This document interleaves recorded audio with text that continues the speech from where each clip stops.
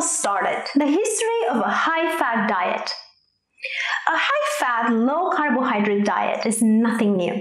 In fact, this diet has been around for hundreds of years, especially used by people who lived in difficult weather conditions, like in very cold weather. Studies have shown, for example, that the Inuit people who live close to the North Pole have been on this kind of a diet all their lives, and surprisingly, they are much healthier than us who live an easy life and have access to all kinds of foods. Interesting, right? So the Inuit people only eat what they catch in general. Throughout the year and in the summer, they get some plants and vegetables which they can gather. So that's pretty much their diet. The story of a high-fat diet started back in 1906 when records showed that a gentleman with the name of Stephenson, who was a Harvard-trained anthropologist, decided to do some research and to live one full year in the Canadian Arctic with the Inuits and eat only what they ate. That was his experiment. Now, eating the fish and the caught food in the Arctic, you have to know that approximately 75% of the calories from their food comes from fat, right? It's cold. Animals develop fats to protect themselves from the cold. And despite that, the Inuit people have no health problems, and neither did Stevenson, who later on in his life vowed to eat only meat and drink only water when he returned to New York City.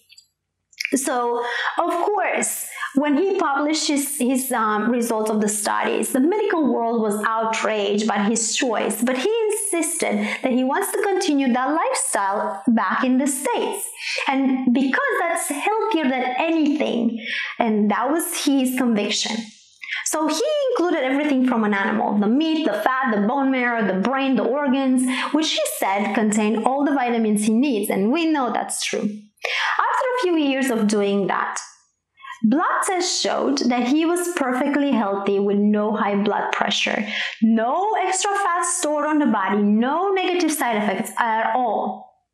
So not only that he did this himself, but actually his team joined him along the way. So they all decided to do this diet for years and years in a row. Based on these results from him and the team, all the blood results and all their health, and after running studies and studies, a few medical institutions like the Mayo Clinic and Cornell University started using a similar diet, high in fat and low in carbs, to treat children with seizures. Again, the results were incredible, and for several decades, using a ketogenic diet, many patients became seizure-free. Later on, when the pharmaceutical companies started creating seizure medication, the medication became the preferred treatment for seizure patients, and the ketogenic diet, being, high in fat, almost disappeared. So people kind of forgot about it. They still used it in people who had digestive problems in the hospitals, and they still use it to this day as infusions for critical condition patients, right? So it's not gone, or it wasn't gone altogether, but it was gone from being very, very popular, and modern medication replaced it to start with. Now, back in the 1950s, a biologist and pathologist doctor, his name was Dr. Keyes from University of Minnesota, introduced a theory that there is a direct correlation between fat intake and heart disease, and he pursued to start a few studies to demonstrate the theory. Dr. Keyes pushed the idea that fat is bad, and eventually he concluded that saturated fat is the worst enemy for health because it causes heart disease. His main argument was that high cholesterol from saturated fat, which comes from animal products mostly, and coconuts, high cholesterol increases the risk of heart disease, and saturated fats and animal meats increase the cholesterol, which we know it's true. The result was the worldwide different medical association and food-related government agencies who went along with his reports, and at that moment in time, in the 1950s, fat was branded as a killer. So now, we cannot eat fat anymore, but something needs to replace those calories in our daily meals as well as the taste in the food, because if you extract fat, the food is tasteless. Therefore, the new low-fat, high-carbohydrates diet was believed to be the healthy option, so they added carbs and sugar in the foods. Following this pattern, food companies saw an opportunity to create and introduce to the consumers low-fat versions of most all normal foods and new oils and butter spreads to combat the traditional fat, which was now deemed as unhealthy.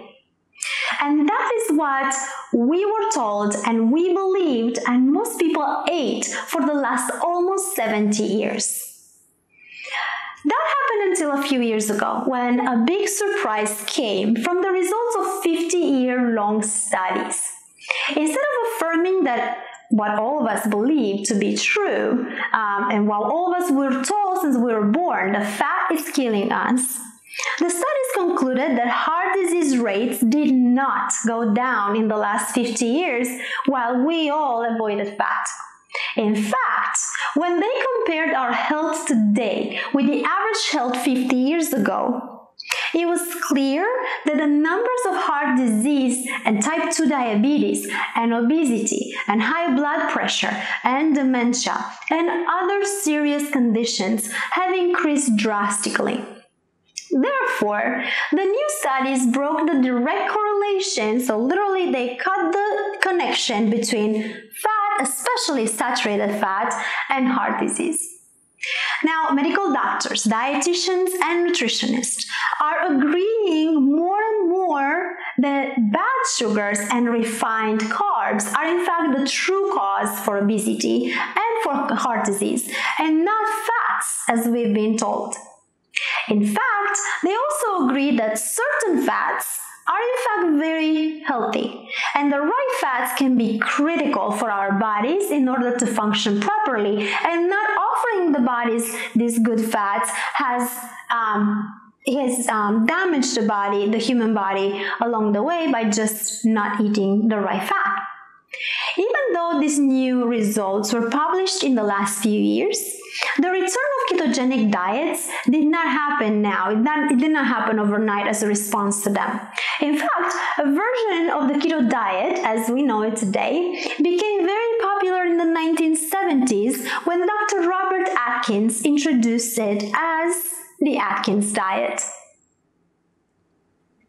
In the next lecture, we are going to talk about the Atkins diet and see what is the difference between Atkins diet and the ketogenic diet as we apply it today.